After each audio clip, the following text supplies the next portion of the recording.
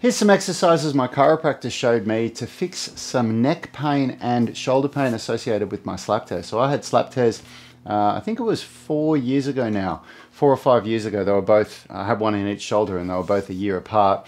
And so I am fixed, I'm rehabilitated, but a slap tear never fully heals, so it's always going to be there, and you just need to be as strong and flexible as you can in the joint so that you can do the things that you want to do. But a part of what I experience is that I periodically get a really stiff neck and really stiff back, and that's also related to other issues. But when I go to the chiropractor and they adjust me, I get immediate relief with my shoulder pain. It's incredible.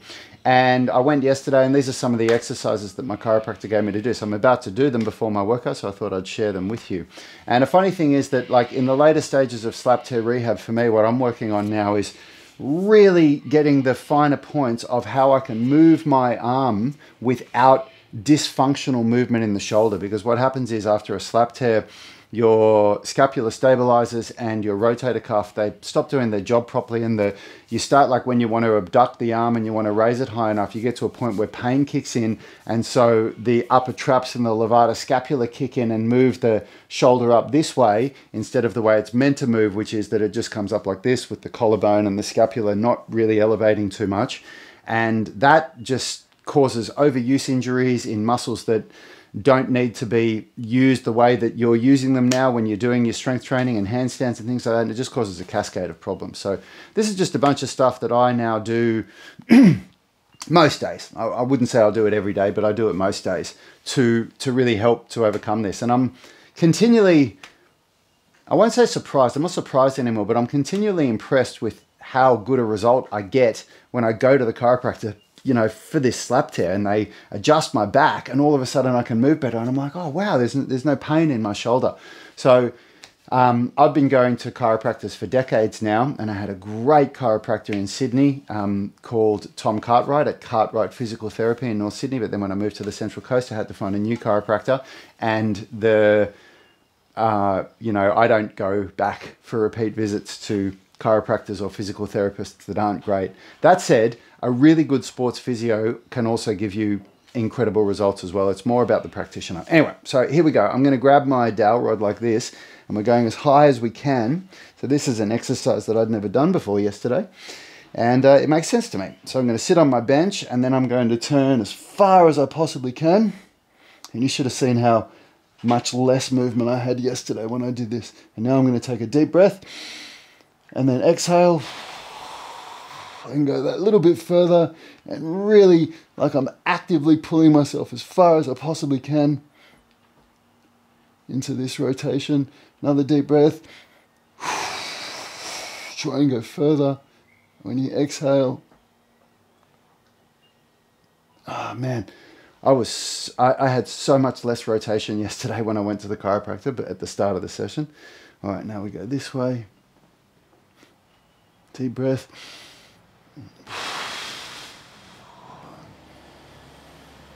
I don't think we do enough rotation in the movement world, in exercise training generally, in the spine. And so, you know, this is something that you really want to keep developing. I do spine mobility and spine rotation in my training, but this is doing it a little bit differently. So I'm going to do one more to my not so good side. This was the side that I was really struggling on, so I go as far as I can, deep breath, and then, and this is like anything, you do it, if you do it regularly, you're going to get a good result from it. And I love doing exercises like this as part of my warm-up, because it's active, it's not passive. I'm actively using my muscles to create range of motion. So it's not a passive stretch, which means it's good to do before strength training.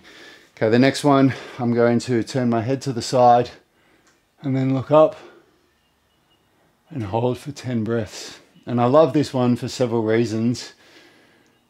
But, you know, the main one is that it's offsetting so much of the forward, you know, the flexion of the spine that we do when we're sitting at our desks or looking at our phones. Like, we spend so much of our time these days in this position that doing this exercise is something that it's really just there to help offset that. So turning to the side, looking back as far as you can, And you'd just be like, it's funny to even have to say this, but to say that everything in the body is connected is an understatement. I mean, look at us. We are one body, you know. The shoulder is connected to the neck bone, and the neck bone's connected to... No, but it is, you know. It's all connected, you know. So shoulder issues, we need to look at what's going on in the neck and in the upper back and the mid back and even in the lower back, you know. Okay, and now the next one I'm going to do, I'm going to lean down as far as I can to the side, as far as I can go, and I'm going to hold for 10 breaths.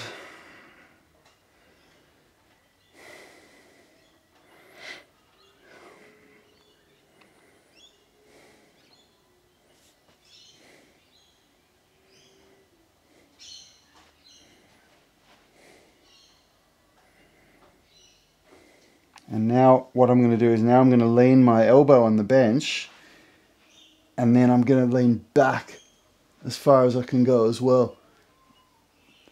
And when my chiropractor does this to me, she's really like pulling me back into this position.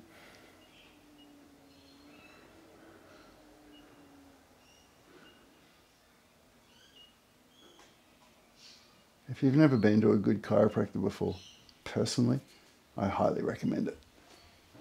I get great results from it. I've got issues in my spine that when you look at on an MRI or a CT scan, which I've had both of, it doesn't look good.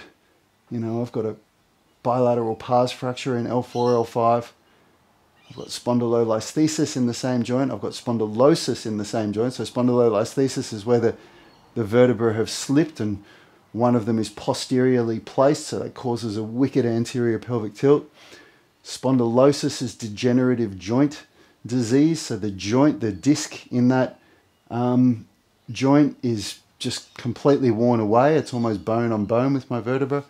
And then I've also got spondylosis in my cervical spine, up in my neck. And so when you look at me on an x-ray, I look like somebody that shouldn't be able to do what I can do. I look like somebody that, you know, should be in a lot of pain. And, you know, when I came up and I met this new chiropractor for the first time, and she looked at my scans and just went, wow. Like, she asked me all these questions about my pain and said, how often are you in pain? And I told her, and she just couldn't believe it. She said, wow, normally with people that have conditions like what you've got, I need to see them like several times a week for it. And but it's because I go to the chiropractor periodically. I'm starting to go more regularly now again, that I've found a good one. And it's because I do this stuff. You know, I do this stuff daily, and I don't just take it for granted that our bodies are going to move the way that we want it to move. Okay, the next exercise, this one's really specific for my slap tear. And what I'm going to be doing is, because we all have this dysfunction after a slap tear, where when we raise, you'll get to a point where your body starts to do that, to raise the shoulder, and that's dysfunctional. So what I'm doing here is I'm putting my hand on my collarbone, okay, and it's a good idea to do the good arm first and to feel what it feels like when you just raise your shoulder up and you feel how the collarbone barely lifts, only really right at the end does the collarbone start to come up a bit. And then on your bad side, you want to be aware of when the collarbone starts to raise, and then the work is to really keep the shoulder down, so keep the shoulder blade depressed, keep the collarbone down, and then try to just raise up without the collarbone elevating, which it's basically without the scapula elevating, but you'll feel the collarbone raise when the scapula starts to elevate. And so what I'm trying to do here is I'm trying to rebuild the correct movement pattern, to remind myself of the way that the shoulder wants to move. And in my shoulder rehab program, you know, if you're somebody that's got a slap tear and you're really desperate to avoid surgery and you want to fix it up, come and join the UMS online coaching, and I'll write you a custom program based on the rehab programs that were written for me by exceptional sports physiotherapists when I had my slap tears and got me back to full function without surgery. And so there are exercises, a whole series of exercises that we use to help with this stuff because obviously when you're in the earlier phases of a slap tear, you won't be able to lift your arm like what I'm doing here. It's way too painful. So this is later on stuff that I'm doing. You know, this is in the more advanced phases, but yeah, there we go. Hopefully, I can still feel that dysfunction. It's interesting. Anyway, hopefully you learned something there. Hopefully I was able to share something valuable for you. If you've got any questions about my experience with chiropractors, my experience with slap tears, what I do for my training, any of it, let me know. Hit me up in the comments. I'll answer them for you. Share this video with anybody that you think might like it, and watch one of those videos if you like this and you want to learn more. And I'll see you in my next video. Have a great day.